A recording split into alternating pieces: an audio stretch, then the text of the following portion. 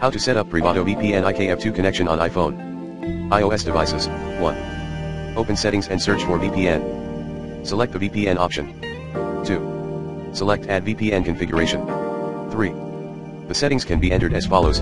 Type, IKev2. Description, what you'd like the server to be named on your device. Server, choose a server here.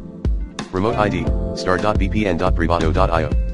Local ID, blank. User authentication, username. Username, your username. Password, your password. Proxy, off. 4. Select Done at the top right.